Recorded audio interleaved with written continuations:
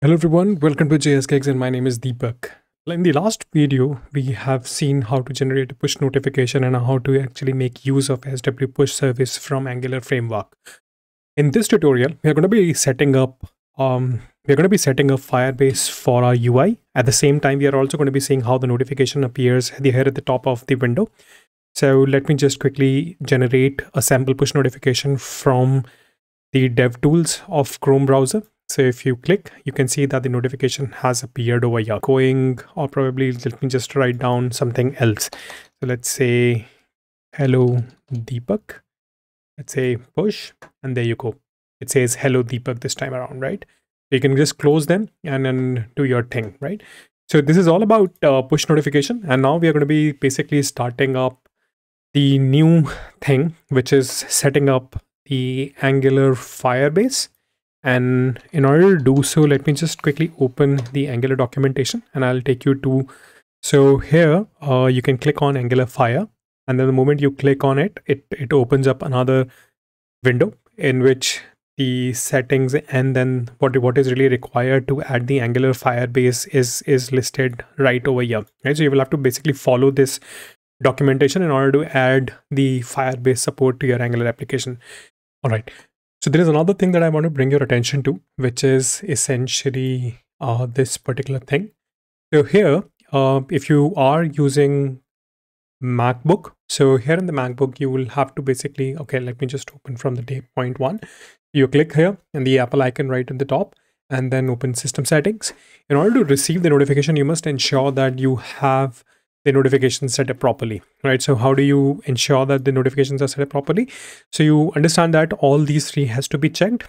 And then if you scroll down towards this page further, you would figure out that there are two Chrome icon. First is allow notification for Google Chrome. This has to be checked. And if you go back and then look at this one, this also has to be checked. So once all these three things are checked, meaning to Google Chrome for notification over here, and then if you go further on the top, all these three has to be checked in order to receive the notification. If you don't, this is specifically for the Mac users. So please go to the system settings and try to see if your notifications are, all these notification buttons are checked or not, right? So this is pretty much it about the notification, how you can really receive the notification, right? All right, so now we are going to be adding Firebase support to our Angular application. And in order to do so, let me quickly take you to my VS Code. And here in the VS Code, you can see that my application is already running on port number 8080, right? And then the other terminal which I have kept it open is over here. And then let me just clear this, do a pwd to see that where exactly it is. So let me just come out from the browser folder, right? Clear this bit again. And now let me take you to the Chrome. Here in the Chrome, you can see that I've also kept an angular.dev web page open over here. And here you can see that in order to have the Angular Firebase support, we need to click over here. It's going to be an external link. And the moment I click on it, it opens up another page. And then the first thing it tells us to do is to basically add the Angular Fire support by using the ng-add command. So just copy this bit over here, go to the VS Code once again and run this command. It's going to be asking a few permissions while it installs the Angular Fire support. So let's just wait for a moment, and it says that Angular 17.01, Angular Fire 17.01 needs to be installed. Let me put Y for this, which is yes. It takes a moment and it starts installing and downloading assets which are required to run the Firebase in your Angular application. So just hold on for a moment. All right, so now you can see that it asked me what exactly do I wish to do with the Angular Firebase support. So let me just expand this a little bit more so that you can see it clearly. In order to navigate to different options, you basically have to use the arrow button. And in order to select the option, you need to press the space button. Space bar rather. So you can see that as I press the space bar, the option is selecting or deselecting on its own. So let me just quickly come here. All I'm going to be doing is basically using the cloud messaging because it's a PW and I really wish to receive messages from the Firebase FCM. So let me select this, press enter, and then it again takes a moment, and in a moment it will install all the required all the required packages in the background if I'm really logging with my Firebase. So before we run into this option, I really want to make a request that in case if you do not have a Firebase account, I would highly recommend you to go and create one for yourself. And I really have the Firebase account available, and that's why it asks for the option. And then all you really need to do is basically log into the Firebase and then run a command whenever your Firebase is installed as Firebase login. And after the moment you run it, it asks for the auth token and everything else. Like there's a pretty step-by-step command available right here at the command prompt, and you just need to press enter and keep selecting those options, and then you will be good to go. Right, you would be logged in into the Firebase, and then you'll be able to use their services. So now I'm going to be selecting my account, which is basically on this name, deepakjavanpur.ex@gmail.com. So I'm going to be pressing the enter, and then right, it basically lists all the applications that I have on my Firebase console. Okay, so before I explain this, let me quickly take you to the Chrome, and then let me open my Firebase console. So console, and there you go. So here you can see that I already have an application available, which is with the name JS Gigs PWA. I'll just take you to my Firebase, and there you can see, right, JS Gigs PWA is already available over here. Let me take you back to the VS Code. And here on the VS Code, you can notice that since I already have the JS Gigs -PW, and that's why it has shown an option. And it's not the app which I wish to use. I'm going to be creating another application. So need to select this option. And then now it asks for the application name that I'm going to be keeping for this particular purpose. So it's going to be DENT students details PWA, and then press enter. Project.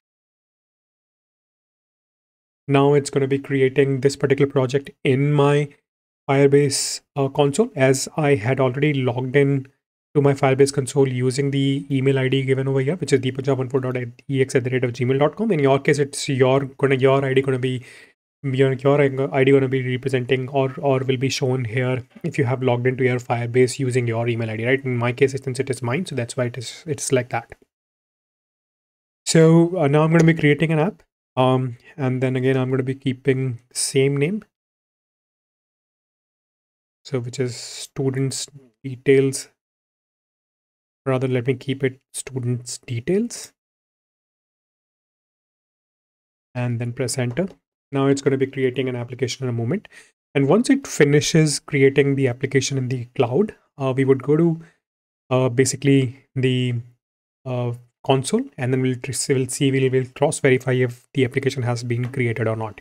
So if you closely notice over here, it says that it has updated .gitignore, and also it has updated app.config.ts. Now let me quickly take you to app.config.ts, precisely the change that it has made. So I hope the code is visible to you. So let me just minimize this a little bit more. So in order to have the support for Firebase, the moment you add it, then it's going to be basically making certain changes in the app config. And then all over here, the things that are changed are basically the configuration of my application is kept here at the line number 13. And I'm not going to be showing it. It's sort of be, it can be.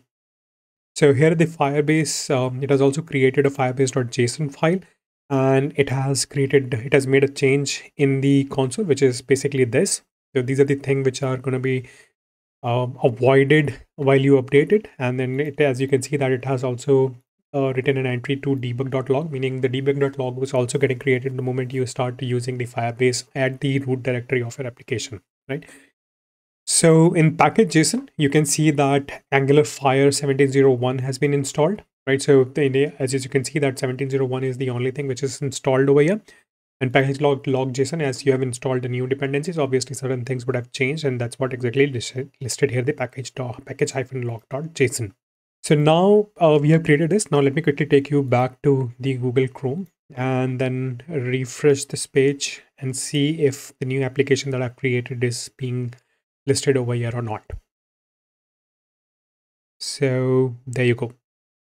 So now you can see that there's another project which is created, which is the one which I've selected is basically students details PWA, and that's exactly what we have really done. Now look at the cloud messaging, because since we have chosen the cloud messaging, and that is why the cloud message option was available. In case had you chosen different varieties, I'm pretty sure all of those would have been listed here in your things like grow and engage in the audience. Since if you notice that in the selection, I've made cloud messaging selection only, and that's why only this is being shown. In case if you had selected hosting and other things, all those things would be listed over here, right? So now we are good until this point. Page is available here, and then you can just click over here and then go to the project setting, insert the project setting. Now you can see that the application name and everything else is available here. So this is the nickname, app nickname, as we had given the second time.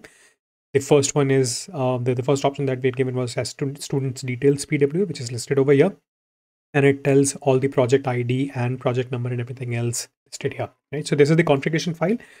This is the configuration file which is being listed at the app.config.ts. Now quickly let me take you back to VS Code. Here in the VS Code, you can see that the app.config.ts file.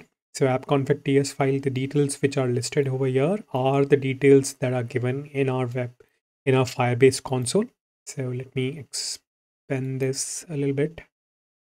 So let me go here and click on it. Now you can see that these are the two methods that it has downloaded. And then as you can see, the line number 13 was changed.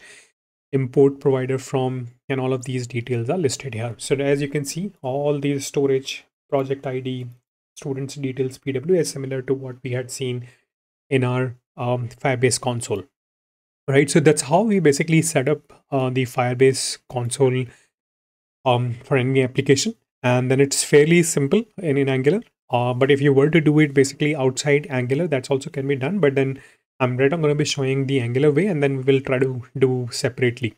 So thanks everyone. Thank you very much, ladies and gentlemen, for listening this small video tutorial in which we have set up the Firebase console for our application. In the next video tutorial, I'm going to be talking about adding a backend support, and we'll try to see how push notification really work in case of Angular application, and that's what exactly which would be displayed over here, right? So for now, I'm just going to be wrapping this up here, and I'll see you in the next video tutorial wherein I would display push notification from the server. We'll try to create a small push Node.js utility to send a push notification, and we'll see what VIP ID and other things are there. Other things which are very important for your push notification to work. Thank you once again, ladies and gentlemen, for listening into this video tutorial. And in case if you're liking my work, don't forget to subscribe to my channel and also hit the bell icon in case if I create a new video, you would be notified if you click on the bell icon. It's an absolute pleasure to host these video tutorial for you, ladies and gentlemen, and I'm going to be seeing you in the next one. Thank you.